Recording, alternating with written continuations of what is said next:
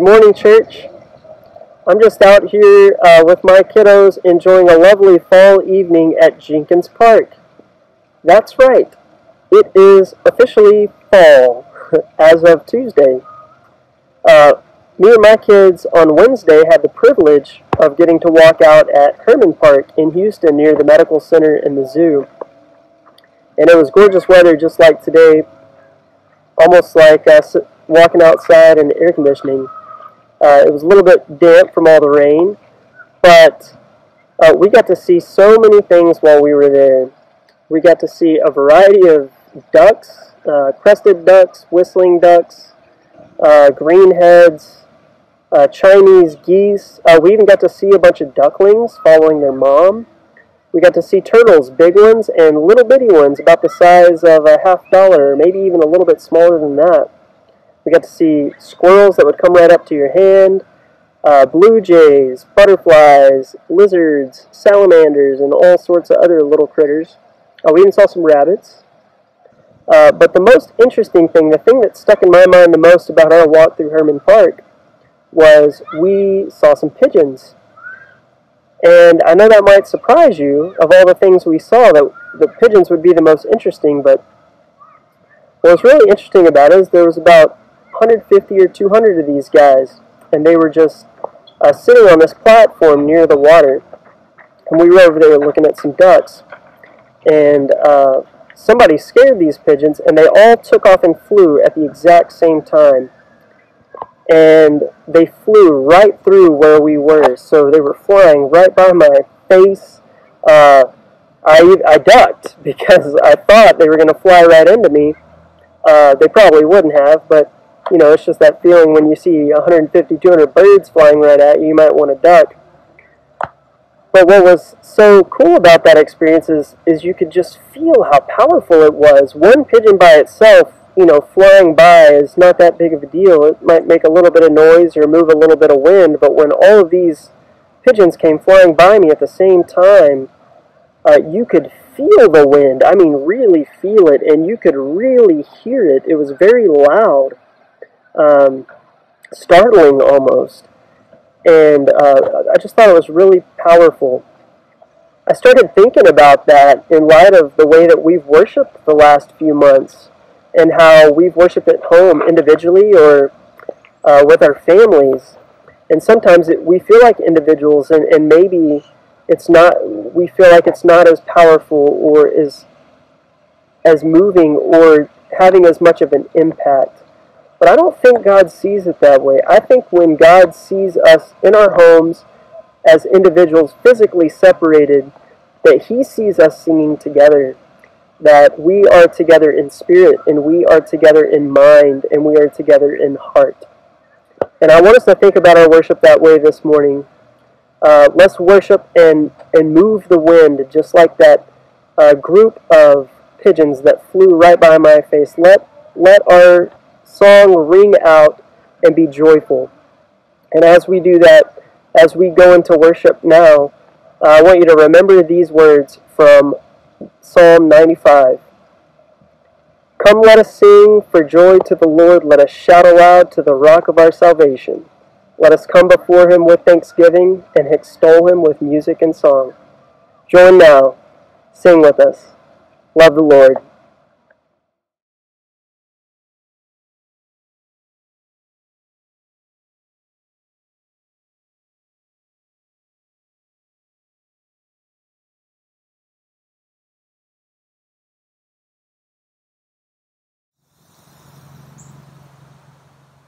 The Lord is a jealous God, filled with vengeance and rage. He takes revenge on all who oppose Him, and continues to rage against His enemies. The Lord is slow to get angry, but His power is great. He never lets the guilty go unpunished. He displays His power in the whirlwind and the storm. The billowing clouds are the dust beneath His feet. His command the oceans dry up, and the rivers disappear. The lush pastures of Bashan and Carmel fade, and the green forests of Lebanon wither. In His presence the mountains quake and the hills melt away, the earth trembles and His peoples are destroyed. Who can stand before His fierce anger? Who can survive His burning fury? His rage blazes forth like fire, and the mountains crumble to dust in his presence. The Lord is good, a strong refuge when trouble comes. He is close to those who trust in him. But he will sweep away his enemies in an overwhelming flood. He will pursue his foes into the darkness of night.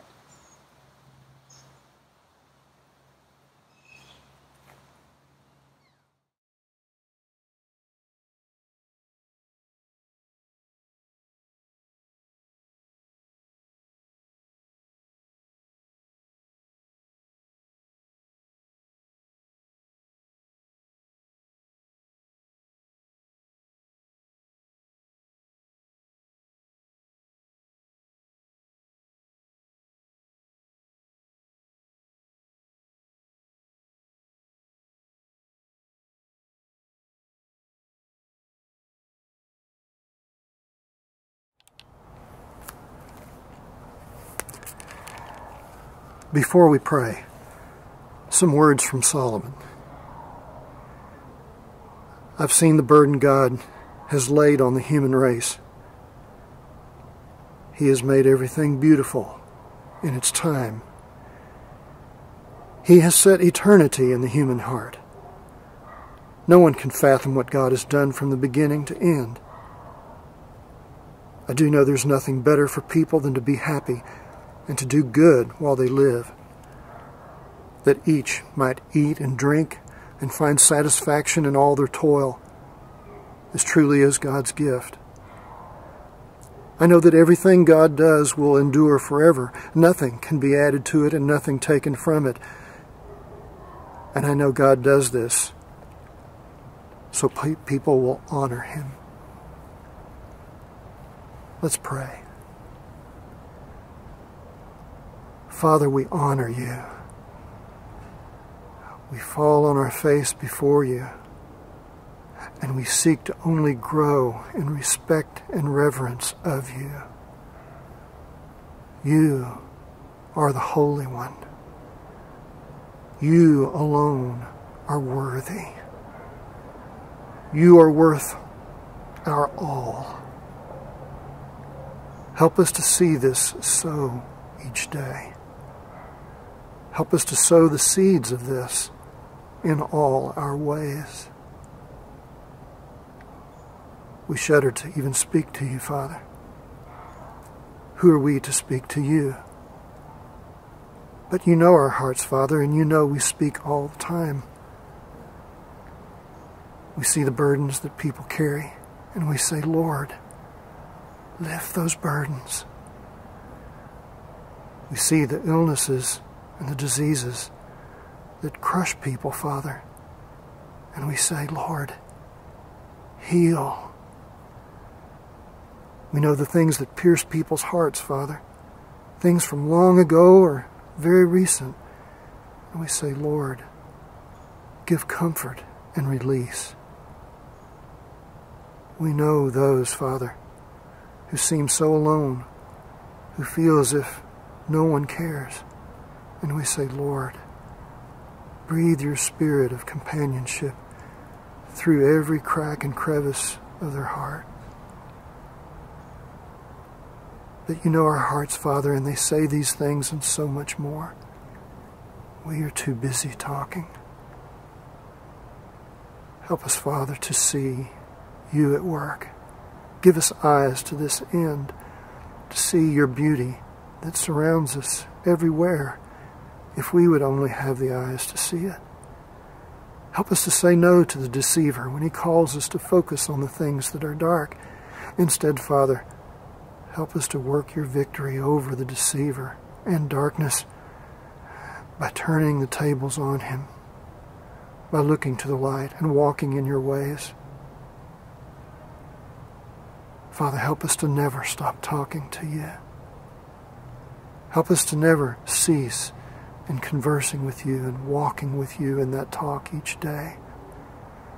May our life become unending conversation with you. May our hearts grow in wonder. And when words fail us, as they do all the time, help us, Father, to take comfort in the fact that you know our hearts before we ever speak. We love you for encouraging us to talk with you. We love you that you would speak to us, that you would favor us so. Give us ears to hear. In Jesus' name, amen. Good morning, church family. You know, I've grown up in the church. I can't remember a time in my life when I wasn't attending church regularly, specifically here at Missouri Street. I'm very blessed because of that. And during my life, there's a phrase that's often used around this time of our worship, a phrase that I heard so much growing up, I thought surely it was part of Scripture. It's not. That phrase is separate and apart.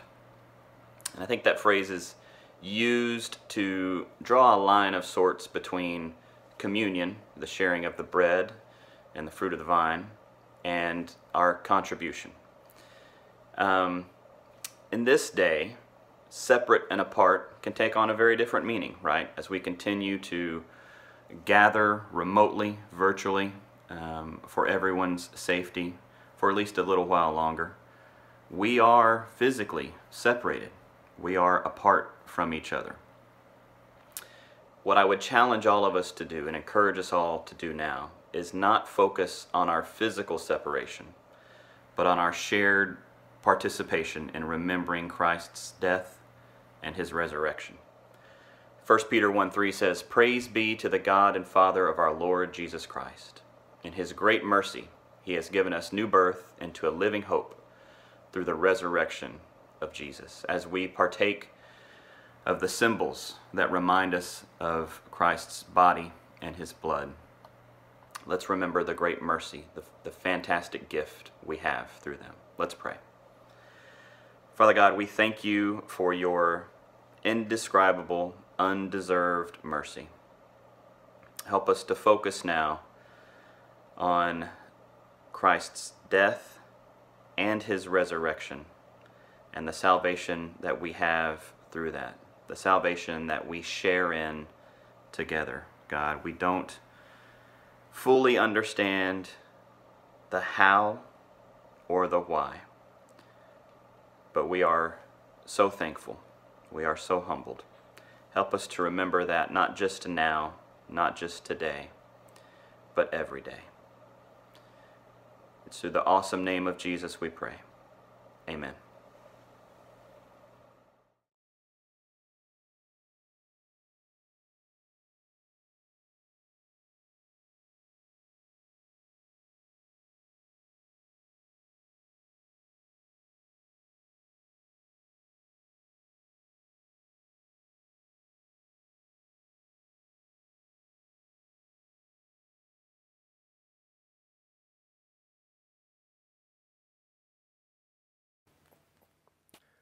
Never repay evil back with more evil. Do things in such a way that everyone can see you are honorable. Do all that you can to live in peace with everyone. Dear friends, never take revenge. Leave that to the righteous anger of God, for the Scriptures say, "I will take revenge. I will pay them back," says the Lord. Instead, if your enemies are hungry, feed them. If they are thirsty, give them something to drink. In doing this, you will heap burning coals of shame on their heads. Don't let evil conquer you, but conquer evil by doing good.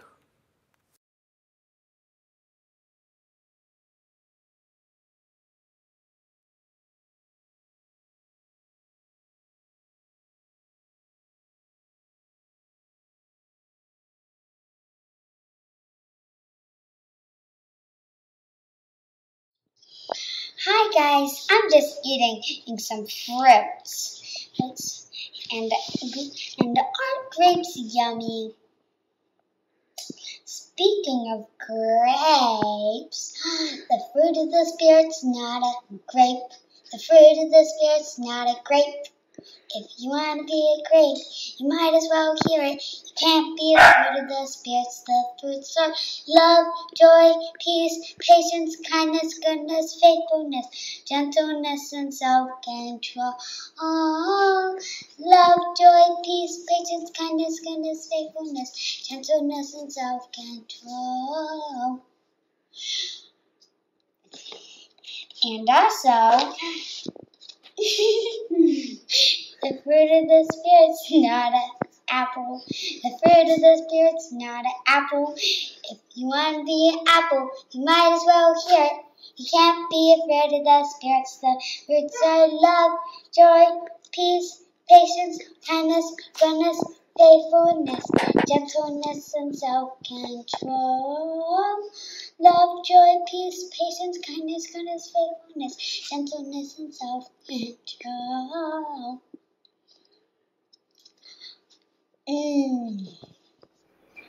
Hey guys, welcome to another rendition of Children's Bible Minute. Today we are talking about fear and how Jesus can take away it. Now, this vase represents you and all of us. Now, this baking soda represents fear. And the vinegar represents Jesus. Yes, that's right. And so, we all have fear. We all have it. And Jesus can take away fear.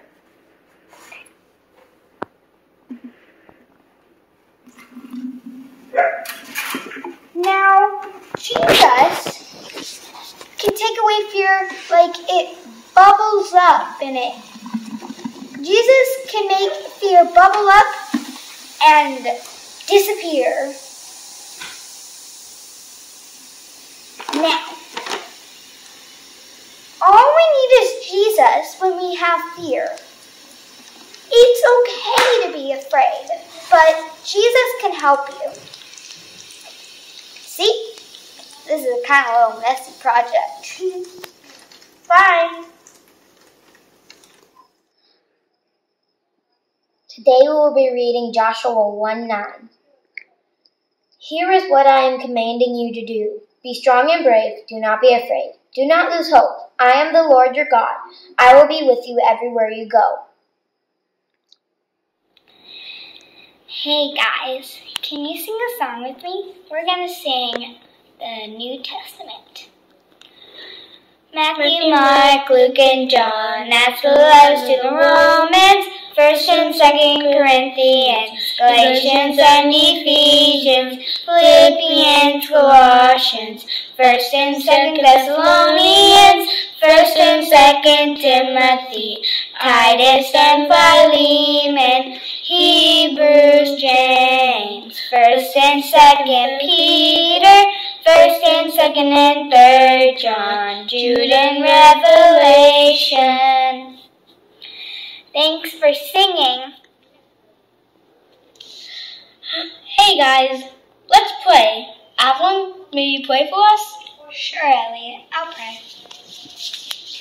Dear God, thank you for this day, and thank you for everything that you have given us.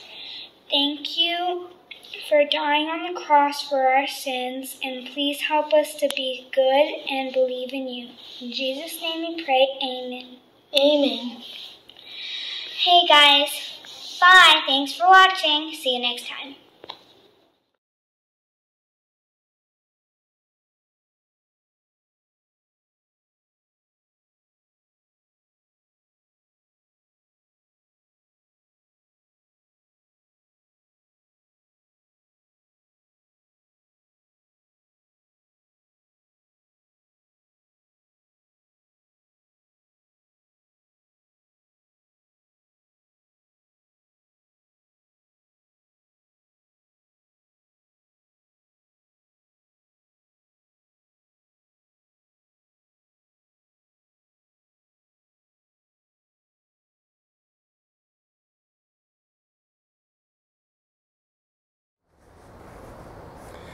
What if I told you that one of the most encouraging words in all the Bible is nested right in the center of the book of Romans? It's virtually the pivot point on which the whole book turns. It's a question. It's a rhetorical question. And you know it. It goes like this. The Spirit of God speaking through Paul, his instrument, to Christians. If God is for us, who can be against us? Wow. And we know what he means. He's saying, God's got your back. Nobody takes out God. God's got this. And he's got you. It's going to be all right. No matter how much darkness seems to be descending on you, God is for you. As a Christian, I remind myself of that often. But I also need to lean in and consider the opposite side of the coin. You know, God did show up and he looked some people right in the eye, and he said it repeatedly, I am against you. Wow. And I'm no better than the next guy. And they were no worse than me. We're all made in his image. What would make God show up and say such a thing to anyone? Well, that's what the book of Nahum is about. You've read Nahum, right? Maybe not recently. I've not found very many people who have. It seems it's one of the most neglected books in the Bible, and yet it's one of the shortest. And maybe it's most neglected because it is brutal. It starts with something of a conundrum. We begin with a word, a vision to God's prophet, Nahum. And the word Nahum means comfort. And we smile. And then we immediately learn that Nahum is from Elkosh. And Elkosh means God is harsh. Wow. Well, which is it? Both. God is kind. He is good. And he is harsh. And he is severe. He's not harsh or severe because he gets up cranky some days, or because he gets kicks from showing up and saying, I'm against you. Let me show you what that's like. Now, if God is ever against someone, it's because they have begun to be against him and have continued along that path. That's exactly what the people of Nineveh had done. The capital of the world's superpower of the time, Assyria. And God winds up his prophet Nahum to give comfort to the oppressed, those that the Assyrians have been kicking, and also words of warning to the Assyrians. It's time to repent. Time's almost up. Have I got your attention? You know, when you read the last chapter of Nahum, it reads almost like looking at the pictures of a combat photographer, a photojournalist whose camera never goes off and shows us the horrific matters of war. Absolutely nothing is unfiltered. Nothing is censored. We see it all, whether we want to or not. In fact, some of the word pictures that Nahum offers us are so shocking and revolting that we can't believe God said that of himself, or that he would do that to people. I can't even mention it in this sermon because there's children watching. But it's in our Bible. And it's a very adult message that even children need to grow up and hear. And children even need to hear it this way. God is for you. And he's against everything that is against him. And because he's for you, he's against everything that is truly against you. He's got your back. He wants your heart. And so walk with God. And take comfort that no matter how dark things get, God can see you through. And that if you don't want him, and if you want only yourself, well, God will show you up. And God will show up. and let you have your own way. He'll let you have what you've earned. He'll let you reap what you've sown. He'll let you harvest what you've planted. And you don't want that. You want and you need His mercy. And He is full of mercy because He tells us He is slow to anger. And He proves it by giving us another day to live and breathe and move and have our being in Him.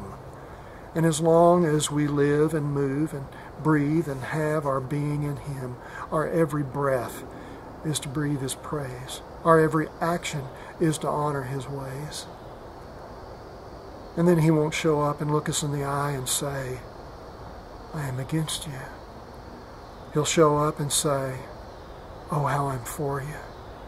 Oh, how you've been for me. Let's continue to walk together. I can see we are agreed. If there's any comfort or peace or hope, it's from God. And if there is any harshness or severity against evil or darkness or wickedness or anything that is vile, well, we will rejoice in that, because darkness and the devil will not have the last word. The book of Nahum ends in perhaps the most amazing of ways. Loud applause. Those who see Nineveh fall clap in agreement and joy over her downfall. She loved darkness and embraced it to her death. And so darkness and death, all that is devilish, dies with her. And the people who were oppressed under her iron foot can breathe again and find peace in their God and have comfort from His Spirit. And life is good. And so they offer up applause to the God who always conquers all that is not of Him.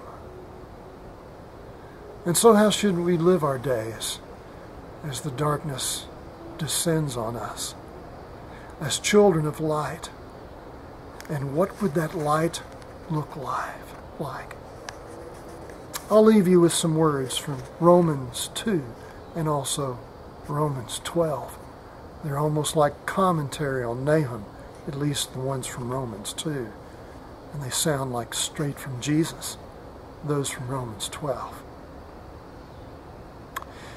Do you not know the kindness and the patience and the tolerance of God is to bring you to repentance? And then the words in chapter 12. Don't take revenge. Do not repay evil for evil. Leave vengeance to the Lord, for He will repay.